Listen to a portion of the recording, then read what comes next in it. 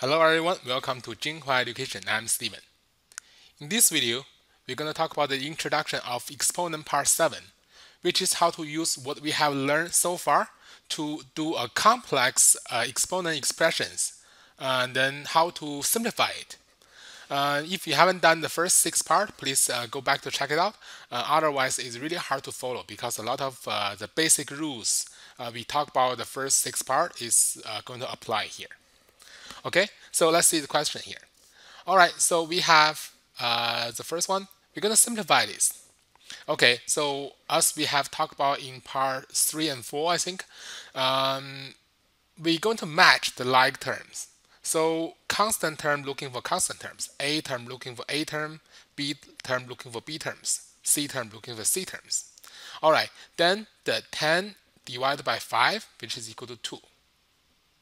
And then A7 divided by A6. The power divided by power equal to power subtract, right?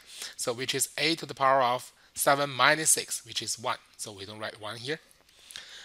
B, 9 minus B10. So B 9 minus 10, which is negative 1. And then C, 6 minus 8. So C, power divided by power equal to power subtract, right? 6 minus 8 equal to negative 2. It's not done yet. Okay, so 2a is done.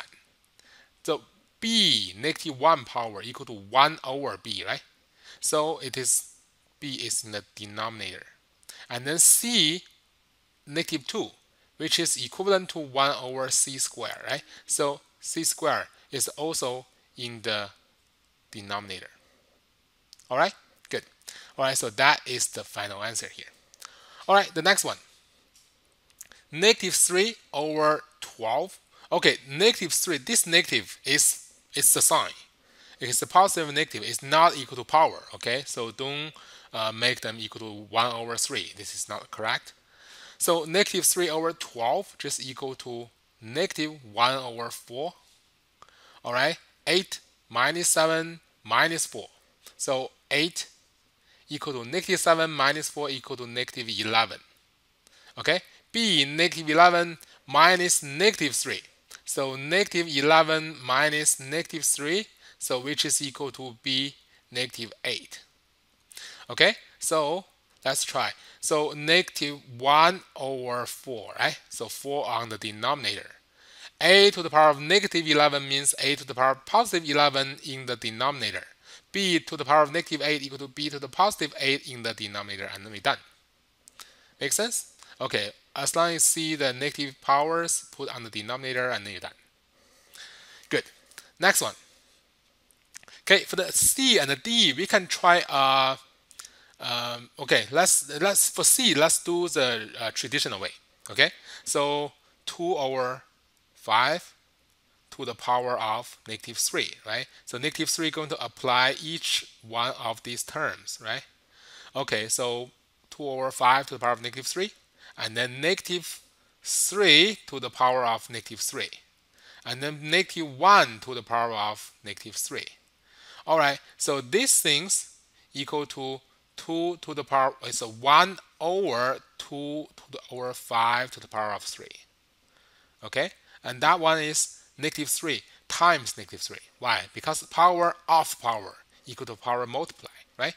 So which is equal to a to the power of 9. And then power of power equal to negative 1 times negative 3 equal to b to the positive 3 here. Okay, so this is on the top, this on the top. This one, we can just simplify it. 2 to the power of 3 equal to 8.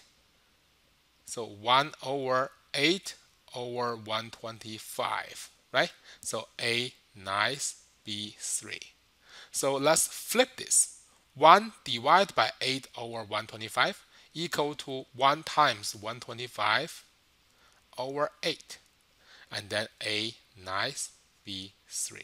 And we're done. Okay, so that's the final answer here. Okay, the last one. Okay, the last one, we can do a little bit of trick here. So you see negative sign here, right? We know negative sign going to be on the denominator. We can switch inside. We can flip it inside.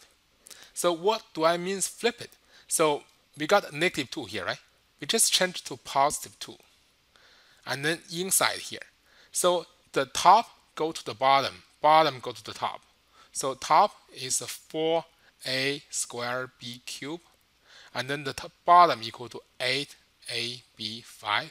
We just flip it and then change the negative sign into positive one. It's same. You can try to make the entire things on the denominator and then 1 over 8.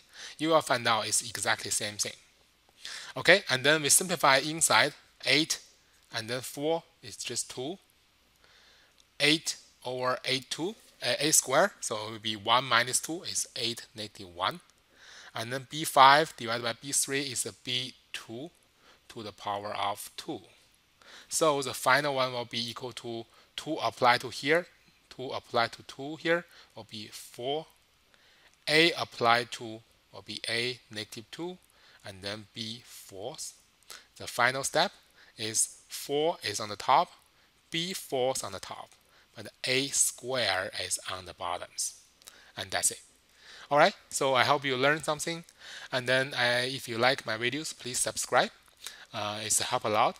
And then if you have any questions, please comment below. I will answer your question in my next video. Thank you for watching.